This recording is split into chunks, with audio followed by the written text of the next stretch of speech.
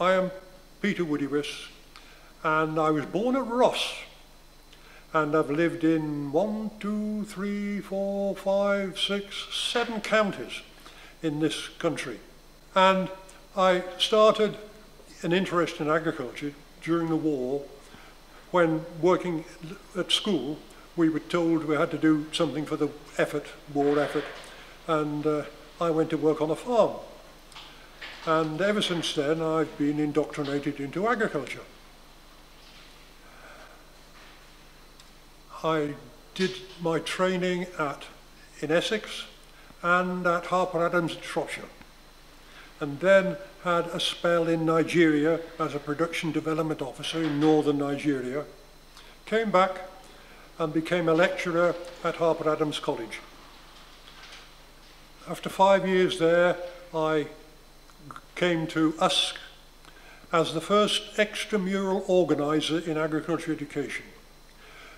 Monmouthshire is a county very well known for its practical skills in agriculture. Hedging, ploughing, fencing. They are highly proud of the skills in agriculture, and I was responsible for providing instruction classes for this. Well, we're going to talk about some implements that are in the museum, and obviously the basic implement is a plough.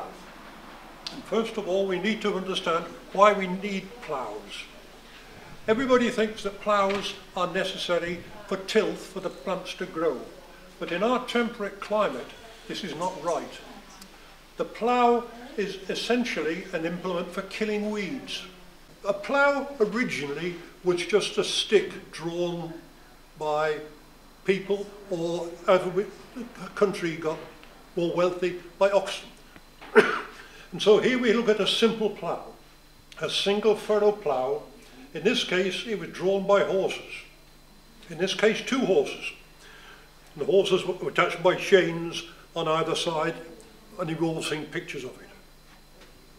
Because you need to adjust where the plough is in the field, you find you've got all sorts of little adjustments that you can use to get the horses in the right position.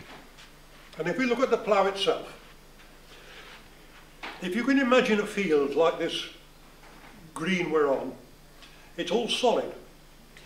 When you come along with the plough and turn a furrow, that furrow actually occupies more space than it did when it was a bare, solid piece of ground. So you can't turn it flat, you have to put it on end. So that this is why your furrows look sharp in a field, because they're not completely inverted, they're only cocked up on end. Ploughs come in 2 main sorts. One, like this body here, is called a digger plough, and it's used for arable ground. Every action in engineering, there is an equal and opposite reaction. So the action of the moldboard turning the furrow must be counterbalanced by the land side here stopping the plough moving the other way. Now you have to cut a slice of the soil. So here we have a knife, and this cuts the vertical section of the furrow. The share here cuts the horizontal section of the furrow. This plough turns the furrow one way. Therefore, when you come back again, you have 2 furrows meeting in a ridge. And so underneath my hands, there's something that's not been ploughed. And so you put soil on top of soil, so you get a ridge. Now, eventually, when you've gone round enough times, you start another ridge over the other side of the field. And what you've got to do is get everything parallel, so when you draw everything to the middle and you're left with a furrow, you don't have any weeds showing.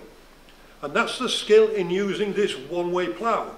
If you were doing a lot of ploughing and you were driving this type of tractor, we used to undo 1 nut down the bottom there, 1 nut on the seat, so you could pull it sideways and turn the seat 90 degrees. So you were then sitting, steering, and you only had to turn 90 degrees to see what the plough was doing. I hate to think what the modern health and safety people would make of that. Soil is a living substance. There are more live things in a unit of soil than can be supported on the crops that grow on that soil. So soil to me is a living medium. When you were ploughing with horses and you were working up the field slowly and coming back quietly, the seagulls and birds were following you and picking up hosts of insects. Now with your modern tractors ploughing 5 furrows at a time and herring up and down the field at 3 or 4 miles an hour, the poor birds collect the bugs. Ploughs have been designed to work at horse speed. Therefore, when you come along with your modern tractors, you are limited by the fact that if you go too fast, the furrow is not inverted, it is tended to be thrown sideways. So you're doing a poor job.